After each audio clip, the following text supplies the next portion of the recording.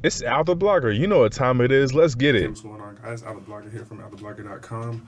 I haven't done this in a while, so I apologize. But first and foremost, before I get started, make sure y'all check out my website, AlTheBlogger.com, for the latest news. And subscribe to my channel, YouTube.com/The Al Joseph Show. Now, if y'all don't know, obviously, this is something new. So Tiffany Haddish, if y'all don't know who Tiffany Haddish is,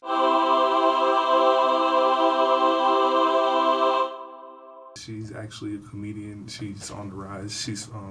She's actually new to Hollywood. So she was on a TV show called TV1 Uncensored, where she actually was on. She was doing an interview.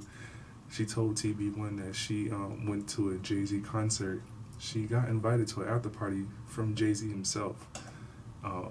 This thing, when she got invited to the after party, there was another actress talking to Jay-Z. So basically, when they were talking, the actress who Tiffany never named, she never put her name, in public. The actress was talking to Jay-Z. She grabs his chest. Beyonce comes out of nowhere, and she tells the lady to back off with the demeanor.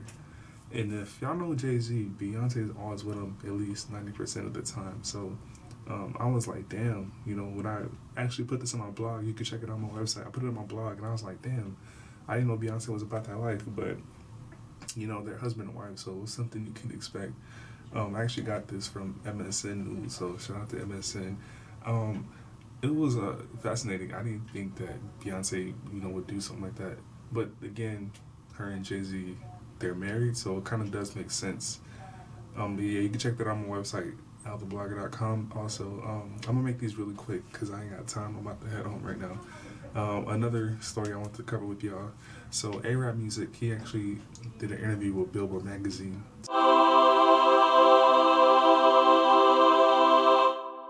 Talking about Joe Budden and the Drake beef that they had a few years back. I don't know if I remember, but Joe Budden and Drake had a beef a while back. So Billboard, they kind of asked him about his session while he was with Joe. And Araab Muzik was pretty much saying that Joe must have had the disses planned out centuries ago. Like, we're talking years ago, like back in 2000, 2001 or something. Because when he was in the studio with Joe was just wilding out and aggressive and intense with the disses. So he was just saying, like, he was on another level, another planet. And Araab, if I don't know who Araab Muzik is, he's actually been in the industry for, some time now. He actually produced for ASAP Mob, Cameron, Azalea Banks, Vado, the Diplomats, Dipset, whatever you want to call them, Hell Rell, Jadakiss, Busta Rhymes, 50 Cent, Eminem, and Slaughterhouse, and more. I was surprised because Joe's always been known to be an aggressive artist. Maybe not to the best lyricist, but he's known to be an aggressive artist. So when he came at Joe, or when Joe Budden came at Drake with with all those diss songs, I was like, okay, it's cool, but what is gonna get you? What are you getting out of it at the end of the day? You feel me? But yeah, A-Rod Music was just saying that he probably had it planned out for a long time, and I'm like, it makes sense because he has a lot of good diss songs. So is Drake. So that's something I was wanting to cover. Last thing is Travis Scott. This is kind of cool.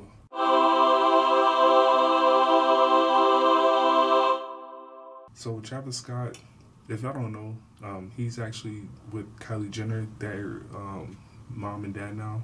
They have a baby called Stormy Webster, I believe. Kylie just gave birth a few weeks ago. Now it's all over the news that since Travis Scott is a dad now, he's gonna change his life, I guess. I actually put it in my blog actually too, so check that out. So but yeah, I like this. Travis Scott, he's been in the industry for quite some time now. Kylie's been in the industry for a while too, but Kylie's a little more famous than Travis Scott is.